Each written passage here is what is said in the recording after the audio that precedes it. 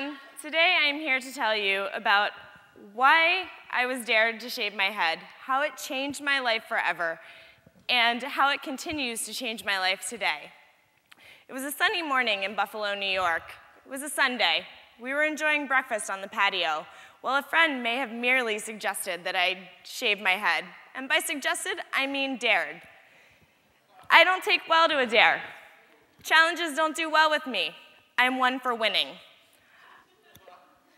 If it's a bottle of hot sauce, I'll chug it. Don't question me.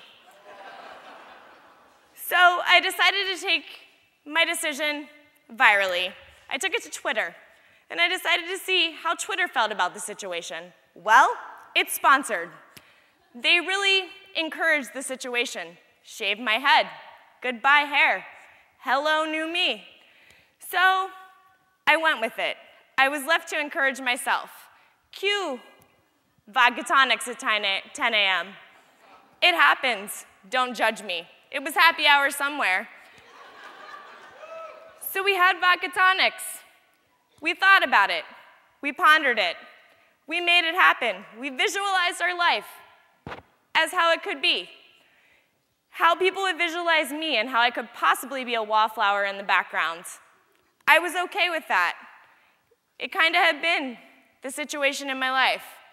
Preconceived notions, let's throw them out the window.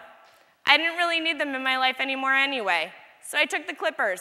With a few quick passes, it was gone. Everything I had felt about myself was flown out the window. And look at me. Really? Are you kidding me? What did I just do? All my hair, gone. Wiped off the face of the earth. I'm bald. Okay, fine. We're moving on to the next scenario. Everything I had expected my life to be, it was gone.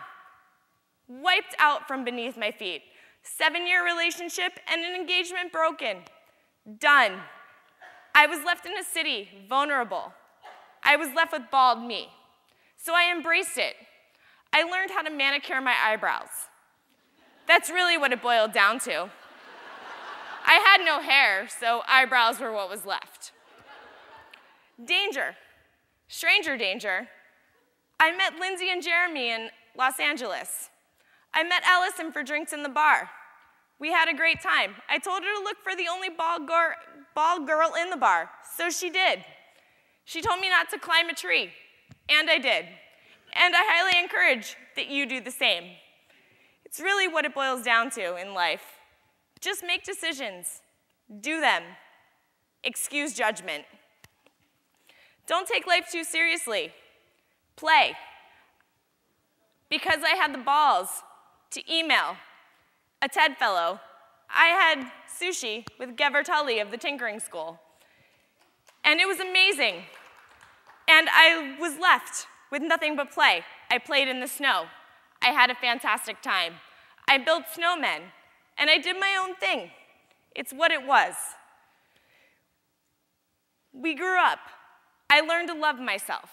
I learned that I am me. I am beautiful. And even though I'm bald, who cares? My personality makes me me, and I rock for being me. I'm a minimalist. In April of 2011, I decided to pick up everything and move to Phoenix. So I did. That's what fit in my car. You see it in front of you. I took it with me. I've done amazing things and fabulous things throughout this growing process. I've been to an ostrich farm. They bite. It hurts. I've also had awkward stages. Cue Punk Rock Sunday. My hair decided that's what was going to happen. So I embraced it. Hello, one-woman dance party in my living room. Why not make it happen? So I did it. And so I'm going to say to you, don't be afraid to share yourself with the world because you're a gift. Be you, be original, and be yourself. And tonight I'm going to leave you with this.